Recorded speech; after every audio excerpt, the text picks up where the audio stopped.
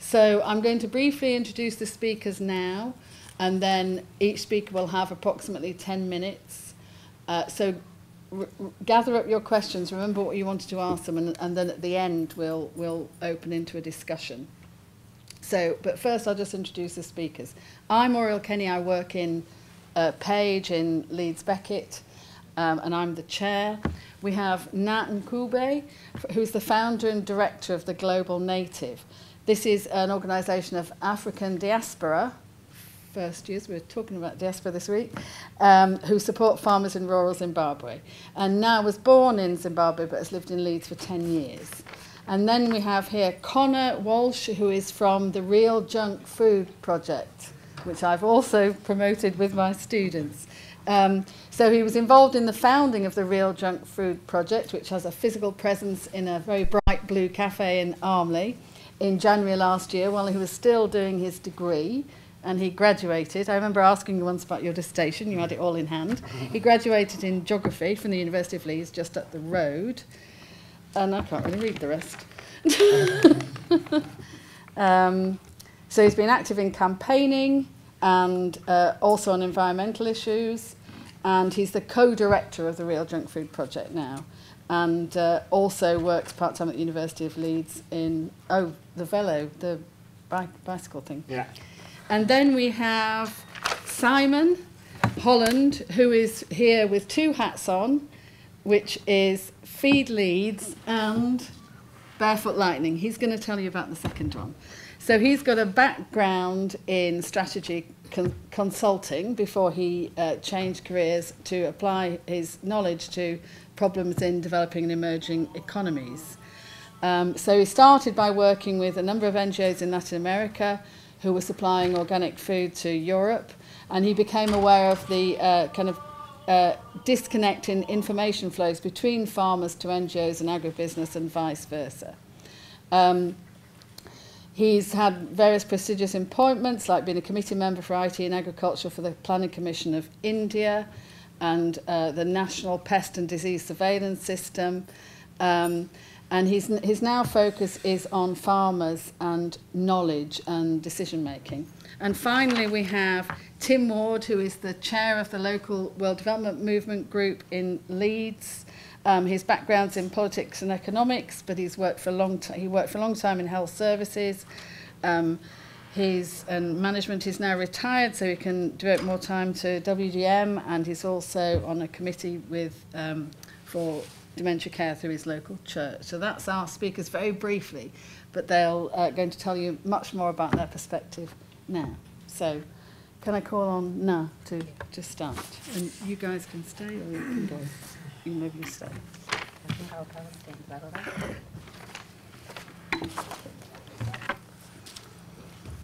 Good evening.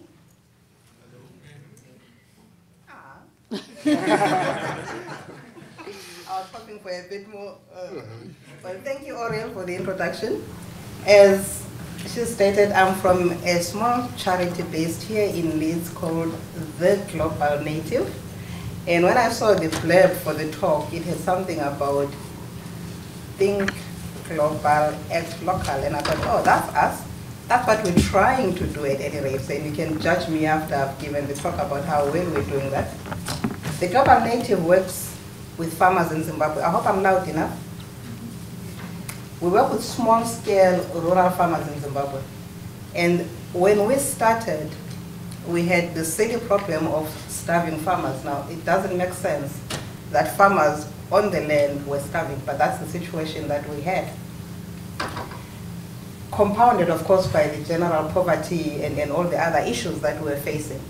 So we spent, I think, probably the whole of the first year just thinking about the problem and thinking, what is poverty? Now, I'm sure there's a few people here who can give a whole range of answers, but we settled on a much simpler one, I hope. A lot of times, poverty is seen as something lacking. It's always about a lack. Something is not there. And the way you define it sort of leads to how you're going to respond. If so something is lacking, you're going to give something. So there's a lot of giving around poverty. A lot of, it's not there, so we're going to ship it over or do whatever. And we looked at this and we thought, I grew up in Zimbabwe. I grew up in a fairly poor village, actually, in Zimbabwe. And we didn't think we were poor.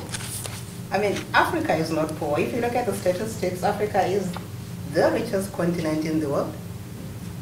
But the Africans are poor at the minute. So what is the problem? And when we looked at it and thought about it, we came up with what we believe is the situation that it's not about something is lacking, but there has been a loss. Something has been lost. When we have people who are poor in an environment that is that rich, why are they failing to thrive? Something has been lost. And we believe poverty is not a lack, it's a loss of capacity, it's a loss of the ability to thrive in a particular environment. And we started looking at that about how did that loss happen? How did so many people lose their ability to do well? And our belief is that this loss comes through, it's not a natural thing. No one is born poor, but somehow along the way, something is lost, and that comes through man-made systems. There are a lot of systems that suck the strength or the ability out of people's, their ability to do something, to do something for themselves, to thrive. And we believe that a lot of the reason behind these systems, the way they end up that skewed, is a power issue. Or more accurately, a concentration power issue. When power is concentrated in particular hands, you end up with a skew to who thrives and who doesn't thrive. So for me, when I started doing the work that I do, I looked at where did it go wrong and how did it happen, and got to the conclusion that something was lost through power structures that made it difficult for certain sectors of society to do well for themselves. And when you look at it that way, the responses that then you need to come up with are a little bit different to what we have got a lot of in Africa. I'm not against any NGO or anything, but a lot of things haven't worked because the way things have been defined and followed through haven't actually had the right impact. So if the issue is systems and structures and power concentration, how do you change that? I think one of the most popular ones is revolution. Anybody? I'm actually not, I'm a total pacifist, so there I am not one of the, I don't believe, I mean, if you look at the Zimbabwe situation, if you ask our president right now, he'll tell you the land change system that's been going on over the past 10 years, there's been a revolution, and he sees it in those terms. I'm a bit wary of revolution because you can't always control this thing once it starts running, and you can't always tell what sort of externalities you'll have with it. I think there is another way. And for me, that way is cooperation, choosing to cooperate at whatever level. Hopefully it has a few less externalities, and hopefully it has better outcomes. What we do as the global native is about cooperation on a local and global scale with the farmers in Zimbabwe. Now, I need a pen in my hands. I need to talk and write. Sorry to get all lecturing around you. But we have farmers. This is the average poor farmer in Zimbabwe. And the average rural Zimbabwean farmer has access to owns at least 5 hectares of land. Now, if I owned 5 hectares of land in certain parts of the world, like Manhattan, I would be a millionaire. But these guys own that, and generally they would have another 10 or so hectares for grazing. So they have a lot of access to natural resource. But they are not able to make a living from that. Sometimes they're not even able to feed themselves from that. What we believe needs to be done in terms of cooperating here. We have what would be charitable, really, organizations on one hand and business on the other. The reason we're working across this is that to get these guys here to up their game, as it were, we need someone to enhance their capacity. If you remember, I said there's been a loss, and you're talking about a loss of capacity, loss of the ability to do things. So these organizations enhance the farmer's capacity to produce at a particular level. So you're talking things like mobilization, you're talking things like training, you're talking things like follow-up of the farmers, or anything that will get them to move from 0 tons per hectare to 5, 10, whatever it is they need. Once they get to a particular level of production and it's beyond what they need to survive, you're talking excess now, you're talking markets now, you can start to trade. And effectively starting to talk business. So on this side, you've got businesses providing services like inputs, logistics. These guys are providing a service. I know it's business, but it must be about service provision to these people in the middle. It's not for free. They pay for the service, but business needs to understand they are providing them a service. The missing link in all this is the money. Who funds this? Who makes this all happen and come together?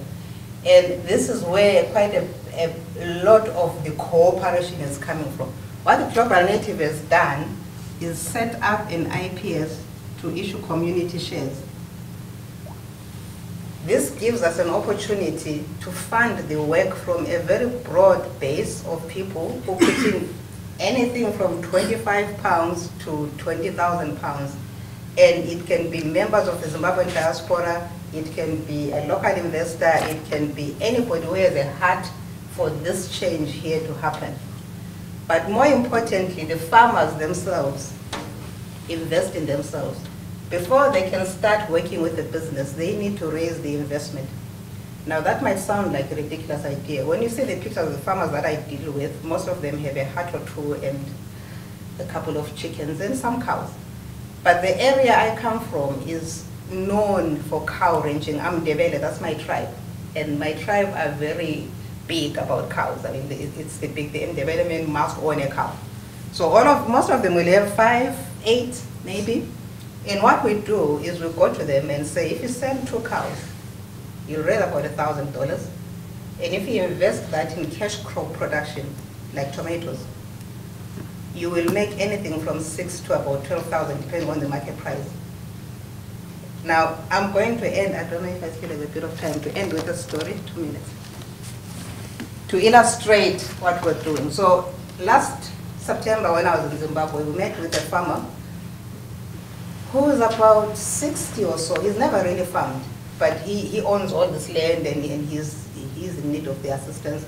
So he went in through this, received the training, received all the support, and once he knew what he was doing, he was led to the guys where he gets his inputs and all that. If I tell you, in his first season, he did, I think, 18 or so thousand tons of tomatoes, 18 tons of tomatoes, 80,000 kgs, and he made something like 11 or 12,000 US dollars. This is like from zero. But with that support and all the cooperation that comes through, you are able to move somebody here from literally very little money to 10,000 in one season.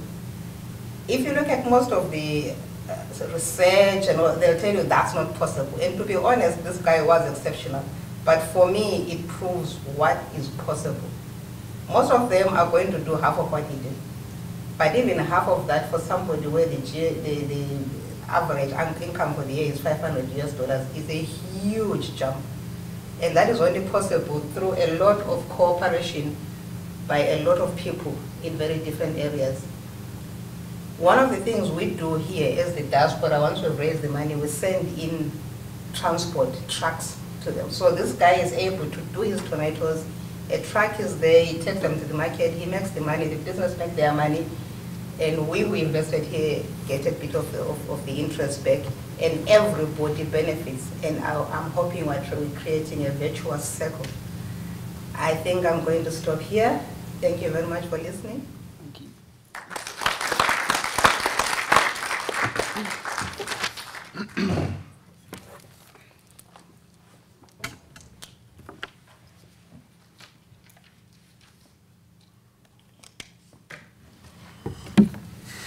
Can people hear me at the back?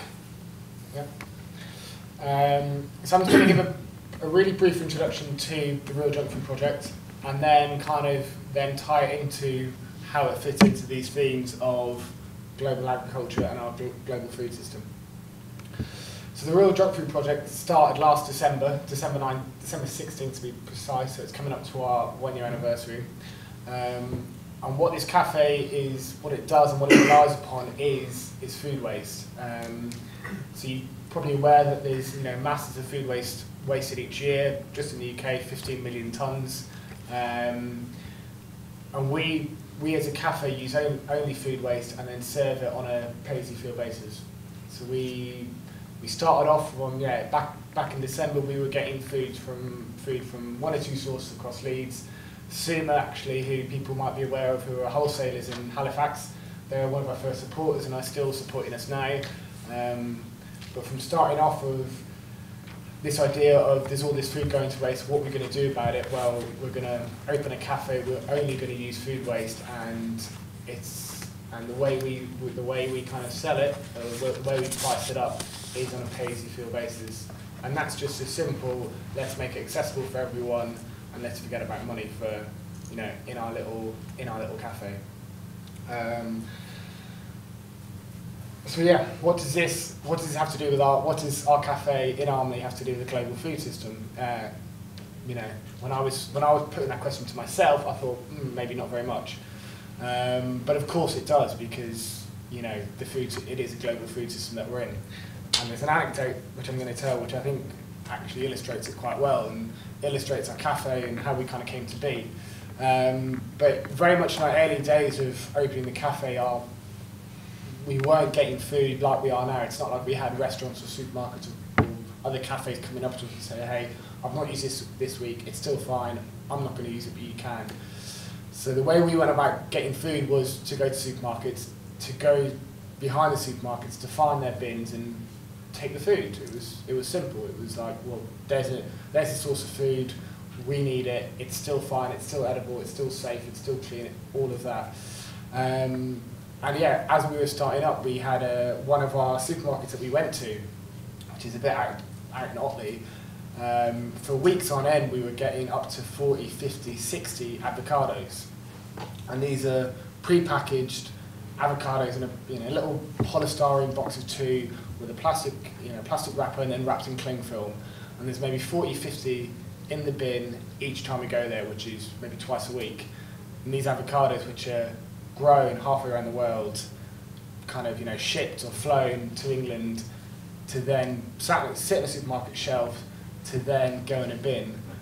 And the thing about all of this is every week these avocados were always needed they weren't even ripe yet, but they're on the shelf. You can only have food on the shelf for so long, and if we're talking about a global food system and what's wrong with it, well, that there is a massive,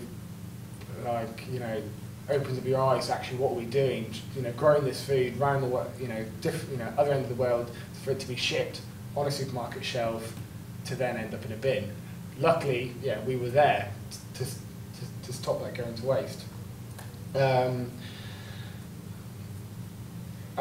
then, so that's part of us, the global food system interacting with the local in Armley. Moving on into some of the themes about the cafe and why is it what's significant about the cafe in this kind of global food system. And I've called it kind of food inequality, and with the way our pay-as-you-feel concept interacts with food. And one of the reasons, there's many reasons why we adopted the pay-as-you-feel concept, and it's to make it accessible to everyone, and it's also about, let's forget about money, what can people give in their time, their resources, their skills, rather than having to give a financial contribution. It's about taking money out of that transaction. It's kind of going back to a barter economy, but it's slightly different. But one of the things that I really like about the pay-as-you-feel concept is our cafe isn't marketed towards anyone. If you go into Leeds city centre, every restaurant is trying to attract a certain type of person by the prices on its menu. It's it's the same. The fine dining restaurant is wants a certain type of person to come in. you know, the cheap and cheerful takeaway is probably expecting a different demographic of people to come in. And it's the same on the high street with the shops. If you go around Armley, you won't find fresh fruit or veg. You'll find frozen foods. You'll find any, like, you know what I'm kind of getting at is there's one type of food for one person and one type of food for the other. And it does come down to price at the end of the day. But it's framing food in a certain way for a certain type of person, which is significant to us as well because we're dealing with food waste. And currently the narrative with food waste has always been, when other organisations have worked with food waste in the past, they've always done good work. People like FareShare, who are a food distribution company, they distribute food that's kind of gone to waste by supermarkets or wholesalers or whomever. And you also have organisations like Food Cycle, both of whom deal with food waste. They stop it going to waste, they redistribute it. But it's always framed under the... Food waste is always framed as, this is food that's past its best, therefore it's for people who can't afford food that's in date. It's always been targeted, food waste has always been targeted towards homeless shelters, refugee centres, etc., which is great in itself, but you're framing food waste as food which is not fit for people who can afford food, and it's for people who haven't got access to healthy, nutritious food. And we think, as a, you know, if we're there to stop food waste, if we're there to end food waste, if we constantly see it as, well, actually, we kind of need food waste because it's there for the people who haven't got access to food on the high street. Well, what we're saying is, no, this food is fine. There's enough of it for everyone. There's enough food wasted annually to feed the UK. It's maybe not completely, but we've just worked on our figures. I think on what we've converted our 20 tonnes of food that we've saved, which is a drop in the ocean compared to 15 million tonnes annually, is we've fed up to 10,000 people that 20,000 tonnes. And if you were to kind of scale that up to the UK's food waste, it would work out at, I think it's 3 meals a day. I think it's 3 meals a day for every person in the UK for 100 days, or 1 meal a day for the whole population. So a significant amount of food. And what we're trying to do is we're trying to change the perceptions of food waste. A lot of people already have perceptions of food waste, and what we're trying to say is actually this shouldn't be waste, this shouldn't be thrown out, we should be thinking about it differently. And as we feel, as using it in a cafe, having this cafe there and accessible to everyone, you know, we're not saying this is for people who can't afford to go out and eat, or people who can't afford to go to the shops. This is just, there's enough food there, why can't everyone have it? Now the fact we're in Armley is by the by, that's where we could get a cafe. We didn't choose to go to Armley, kind of Armley chose us. You know, these cafes could be in Chapel Allerton, Headingley, Hare Hills, anywhere in Leeds, because A, there's enough food to go around, and B, if you're going to change the perceptions of food waste, you've got to feed it to everyone. You've got to show everyone, actually, this is insane. We shouldn't be wasting this much. And we feel that's kind of how we're challenging that, by not framing food waste as food for people who can't afford food that's in date, basically. Yeah, and as we're kind of, I'm sure the rest of the speakers will talk about kind of different challenges that are faced, the challenges of farmers in Zimbabwe and not being able to feed themselves. There's a lot of there's a certain amount of rhetoric in the UK about we just need to teach people how to cook up a vegetable stew, or people know how to go back to basics with food, which is all correct, and we're trying to do that. But to say that people's problems with food just relate to food is wrong. If having kind of worked and lived in Armley for the last few years, you realise it's not, people's basic knowledge of food is pretty low, and regularly we have people who come in, don't know what a courgette is, or don't know what an aubergine is, or don't know how to make a fruit salad. Obviously challenging that, going and kind of challenging that is a big thing, but there's also, it's multi-layered problems in Armley. There's several problems, and it's not just about trying to teach people how to cook, it's about giving people getting people into work and getting people off drugs and alcohol, and kind of giving them support and services that they need to actually be able to go and have a life where they can cook and they can learn to cook and they can support themselves. It's not just simply a case of making sure people shop at the co-op rather than Iceland. And these are all challenges that we face kind of day by day. Last little, moving on kind of to the future.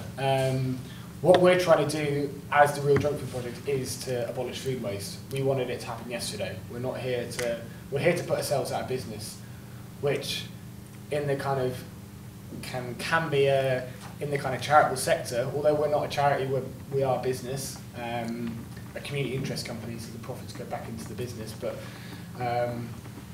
as a business, we want to put ourselves out of business. We want an end to food waste, and there's a line about do charities always want an end to poverty, because it might then put them out of work. But we are firmly of the belief that food waste should have stopped yesterday. We don't want to be here. We want to be getting on and changing other things. And how we do that, we change hearts and minds, change perceptions of food waste, get supermarkets on board, because supermarkets don't like waste, but they're not going to go against their business practices overnight to suddenly give us all their food, particularly as us as ourselves as a business and not a charity. And yeah, changing many things. The one thing which we're aiming for, which we think we can really change, which is best before dates on food, which are on the majority of things. Your dried goods, your tinned goods, stuff that's not in the fridge, but and generally lasts for a good few months in the cupboard. Currently, there's no law to say that food should be thrown out, but currently it's a retailer's recommendation that if it's gone past its best before date, it should be chucked. And we think it's possible, and we want to do it, is to get a law in there saying that's illegal, and that actually I think is achievable in the next few years. The bigger one is use by dates, which is meat, fish and dairy, which obviously carries a health warning, but I just read the other day you're as likely to die from food poisoning in the UK as you are to be struck by lightning. And where this is, that's the cause of millions of tons of food that goes to waste every day. Perfectly good edible food. Now there is risks with some foods, but we're asking for that to be looked at and changed.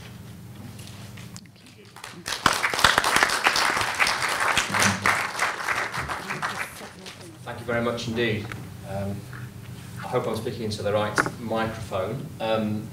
As Oriel mentioned, my name is Tim Ward, and I'm part of the World Development Local Group, which meets here on a monthly basis in Leeds, which is indeed a part of the wider World Development Group. And I've just jotted down a title that I want to talk about campaigning on global and local food systems, and talk about some of the issues and some of the ways in which WDM campaigns. And it'd be interesting to have some feedback on that when we come to the discussion at the end. Just starting at points that I know may well be familiar with many people, that there is a problem in the global food system, and that there is connections between the global food system and local food systems, as the example of avocados travelling thousands of miles and then going to waste was illustrated. The fact is that there are large numbers in sub-Saharan Africa and throughout the world still hungry or malnourished. One figure is 1 in 3 in sub-Saharan Africa, and the regularly quoted figure of about 1 billion malnourished, or 800 million throughout the world. At the same time, there's an equivalent number of obese people in the world. So there's an issue of there being enough food in the world, but problems of distribution at both ends of the spectrum. Now, WDM will contend that part of the reasoning behind that and part of the solutions are political, but political can be locally effective and also needs to be nationally and internationally effective. So what we try and do is take those thoughts and, from a Leeds WDM point of view, try and see if we can apply them in a local way. And I've just put some very brief examples of the kind of things that we have done, including, I don't know if it's possible to point, but including having a board game at Chapel Allerton Arts Festival, which tried to illustrate speculation on food and how people bet on the price of food and make money from that, and do that at the expense of poor people.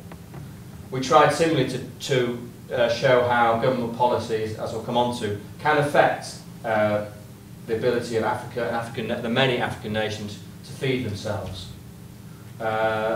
We helped to sponsor a conference called Whose Food, Our Food, which was really relating to what was going on in Leeds. Simon may mention some of these activities a bit later, but there are many groups trying to address the issue of food in Leeds and trying to get a more sustainable food policy, both locally as well as globally. At the same time, based in London and in Edinburgh, World Development Movement as a whole tries to raise issues perhaps at another level through, for example, the production of detailed reports, the most current one being the Carving Up a Continent one, which I hope you can see, which is about food in Africa and government policy towards it. And it believes that influencing people also has to take a way in which makes an impact. And so for campaigners went to RBS and not literally, but many they were feeding themselves with oil, which was to highlight the addiction of banks to fossil fuels and mining of fossil fuels.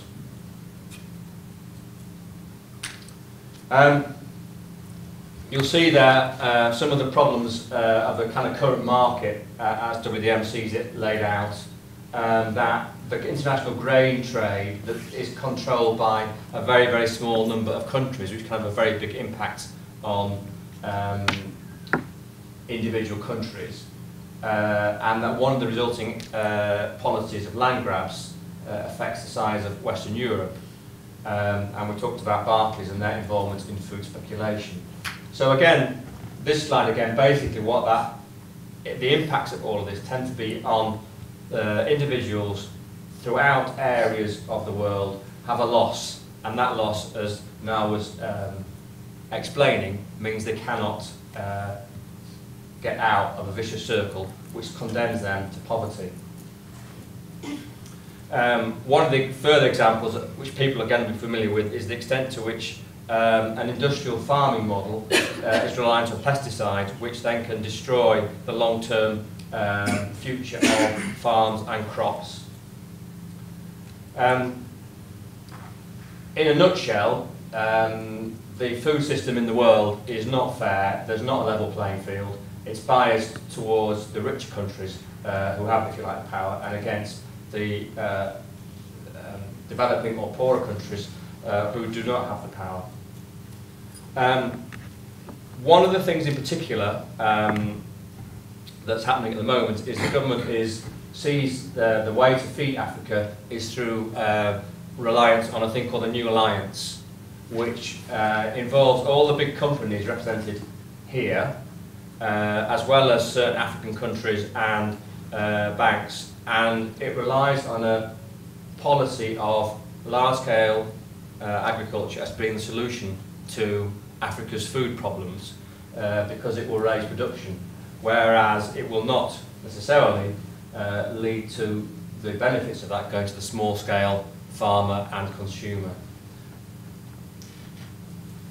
It's a similar slide.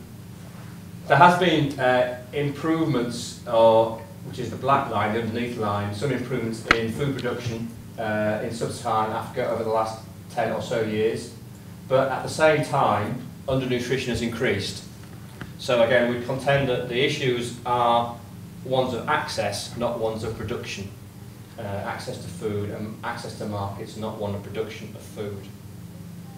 Very briefly, I mentioned the fact that land grabbing, which is going on, people from these parts of the world will be well aware of the way that land rights in particular countries are very weak, and therefore it's easy for governments and corporations or the two acting together, to get control over areas, ostensibly for crops, but again to the detriment of the people that were living there.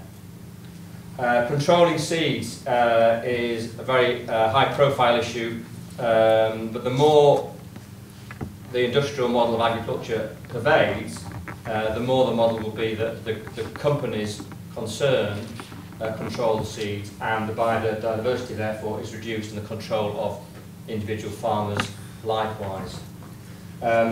Export crops is saying there's something wrong if people are just farming in poorer countries to produce exports for richer countries. And what's happening is that in a big scale there are various growth corridors in parts of Africa designed just to do just that. There are policies to affect that. One, this is a slide of the Via Campesina, which is a movement based in Latin America originally, but is one of there has to be some form of resistance, but how to work that through is obviously a big issue. That's a further slide about the Via Campesina. Food sovereignty, sorry that it's so detailed, I won't dwell onto that because that's perhaps another conversation. But it's basically saying there has to be some underlying principles of how agriculture and food is managed, not just in certain countries but throughout the world. To have some kind of local and democratic control that isn't just about food consumers, but is also about food providers, and links those together. And as Na was saying, there's some kind of growth and sharing of technologies and knowledge together. This is an example of Mali, where the food sovereignty movement grew and was based. At the other end of the spectrum, what WM can do and suggests is the way forward is for people that have got a like interest in these kind of issues, whether they be from a growing perspective or from a campaigning point. We need to work together. There's no point in having lots of people working on issues to do with food production in the world and food consumption, and them all doing it independently. There are solutions around to the problem, and I think one of the issues in society, or the purpose of society, is to recognise what is good and to help that to flourish. So that's really what I think we should be doing. We've been hearing about the cafe and the real junk food project, which is a good thing, which needs to flourish. There are campaigns that take place from a campaigning point of view, but there are lots of individual initiatives in Leeds, in Zimbabwe, and throughout the world. And part of the task, I believe, is to link the good practice and good projects that take place, so they enable the world to flourish more, rather than, as it sometimes seems to do, descend into more and more chaos. Just in terms of other resources to kind of finish, WDM has produced further materials, for example, the one here on food sovereignty. It has been campaigning against the fact that in Ghana there are possibilities in the very near future there'll be laws to control the use of seed. We believe that it's linked, the whole issues are linked to issues of justice. In fact, World Development Movement is changing its name from next year to Global Justice Now. However, food is an issue which pervades everybody. It's not just about campaigners, it's not just about gardeners, it's not just about farmers. It pervades all of us as members of society, and we should be trying, I believe, to work together to help good food production and use flourish. One of the ways that that can be done, or is highlighted, is on unexpected places. But BBC Radio 4 has a food programme, and on that food programme you'll find highlighted many, many good initiatives around in the food world, both in this country and elsewhere. And I've got a clip on there, but I haven't got time to play it, just about the Slow Food conference in Italy that's taken place recently. But there are many examples of good things going on. So I think being involved in these kind of issues is not about the dourness and the misery of the world, or it's not just about those issues, it's about the good potential that there is in the world as well. And finally, that's a picture of, again, of a WDM meeting in London, people sort of discussing and debating the issues of food in the world and locally.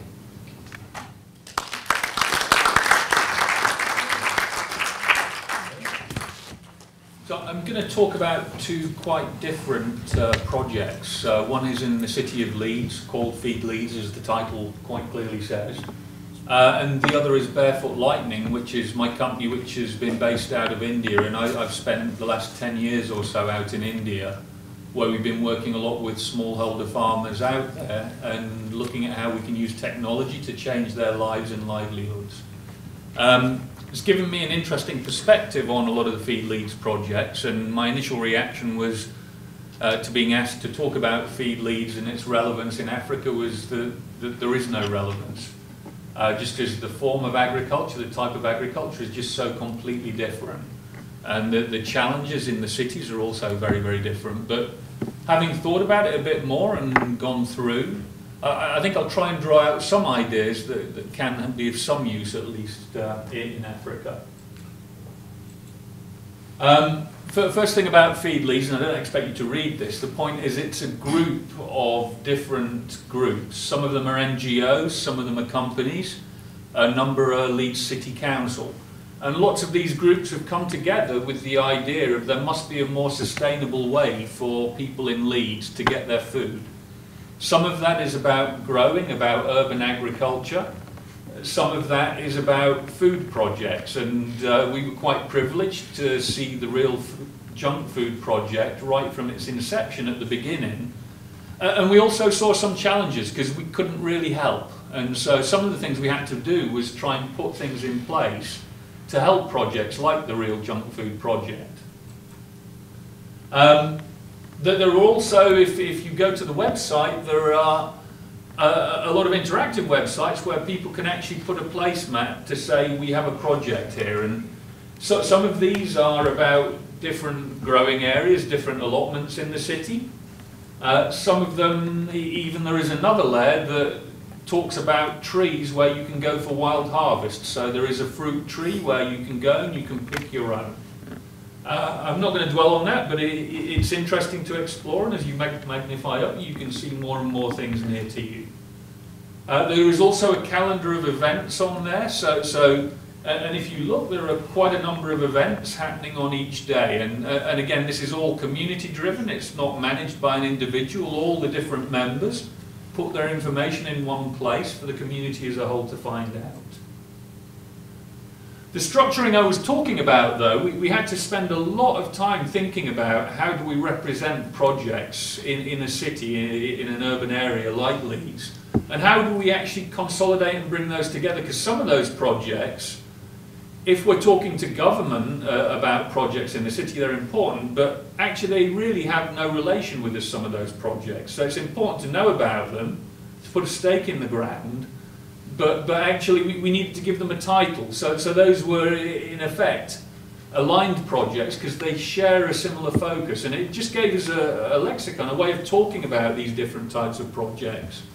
Then you have associated projects where we have groups that actually, you know, might come to us for some advice or some support. So we might not be very deeply involved. But then with co-managed projects, and these are some of the big ones where we put a lot of effort, there might be one institution or group leading that, but a lot of committee member time put forward. And so one of these is a Leeds food strategy, which is trying to bring together all of these things in the city. I'm going to talk about some of the others like Lesson and Leeds Edible Campus as we go through. So edible gardens is one of the areas now where actually there potentially is something interesting that can be learned and shared with Africa.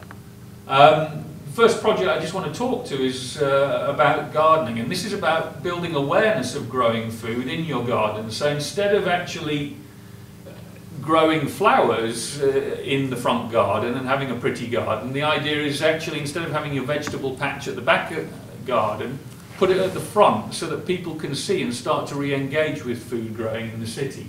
And again, it's something that can or can't work in other countries, but it's about generating awareness in this particular area. There's another project called Incredible Edible, which started out of Todmorden. And what happened here was this was incorporating the local council and a lot of people and taking borders at the side of the road and growing food in those borders. And the purpose of that was actually, again, to show we can grow food here, but to let anybody take it. So anybody that wants food can go to those areas and pull up the food. And that had some other knock-on impacts in terms of antisocial behaviour in the city, actually, in the town, dropped significantly with this engagement of the local community. There are other things. This is the Leeds Edible Campus, and the reason I wanted to share this particular one is an area that, again, in a lot of urban areas, roof gardens are something we're just looking into right now, but not really doing much in Leeds. But roof gardens in a lot of developing countries are a potentially very good way to use an urban area for food production. Leeds City Council has been getting more and more involved now with Feed Leeds. They initially started it, and then there was a period where there was limited engagement, but now the engagement is very strong again. So we are working on a food strategy, as I mentioned. But the other thing that started happening again is outside the Civic Hall, there were flower beds that actually were food beds, but actually were quite pretty. And if you look, you can actually make these things quite appealing and attractive.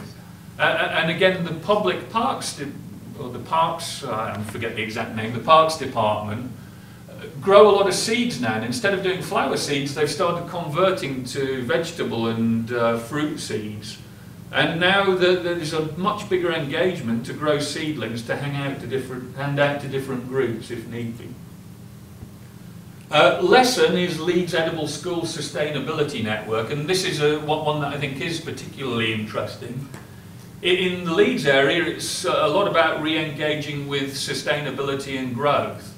But for me, I had a very interesting experience when I was in India. Is that I spoke to one of the heads of agriculture extension in one of the states in India. It was Haryana. And wheat production had gone up as a result of the Green Revolution, but tailed off and started to dip back down. And the guy brought all his team in and said, look, everybody says you're invisible, you're not there, you don't do any work. What happens if I don't send you out on your day job and give you something else to do instead? What should you do? And actually what he decided to do was to send all his extension officers to the schools. Tell the kids in those schools, okay, for this wheat crop, what your family should be doing now is this. And actually they went from having complaints about having no impact on agriculture to have parents complaining that they get pestered by the kids until they do what's been said to be done. So actually the integrating at the school systems can be very, very powerful, both over here and in developing countries. Just going to skip through those. The final thing I just wanted to talk about in the Feed Leeds network is the Permaculture Association. I don't know if you know what permaculture is about, but it's about permanent agriculture, is the way they frame the name. And what it is, it's a very mixed cropping system. So it's about taking multiple different plants and putting them in a balanced ecosystem. And what that does is it drives a lot more resilience. So if you have some different depths of roots, you're pulling water from different levels of the soil. You have less chance of having a disease or a pest infestation decimate your whole production. And the relevance here is for things like kitchen gardens to just feed a household. Okay. So I'm going to stop there on the Feed Leeds part and just transfer to the other presentation.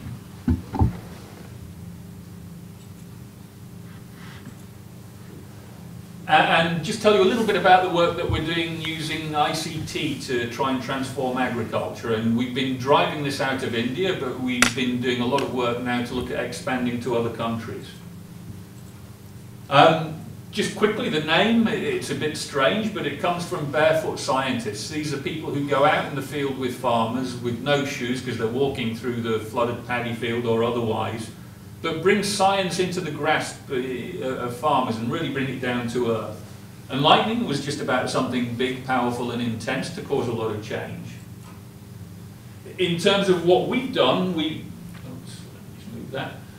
had experience across a number of different and diverse agro-ecosystems and a number of different crops. So we've done a combination of IT projects with consulting projects so that we could really understand the challenges on the ground. We've also worked with small marginal farmers and very small scale infrastructure on farms right the way up to industry and government sector. So we've seen the challenges at all different levels. And we've started by actually producing very simple instructional aids that were very visual as a basis for building our technology platforms. This is a project in particular we did. We built a pest and disease surveillance system for the government of India. And this was about understanding how to create an agro-ecosystem balance. So if you have pests in a field, it doesn't mean you have a problem. They're only really pests if they grow out of control. And what you need to do, you need to understand the balance between the beneficial insects and the pests in the ecosystem.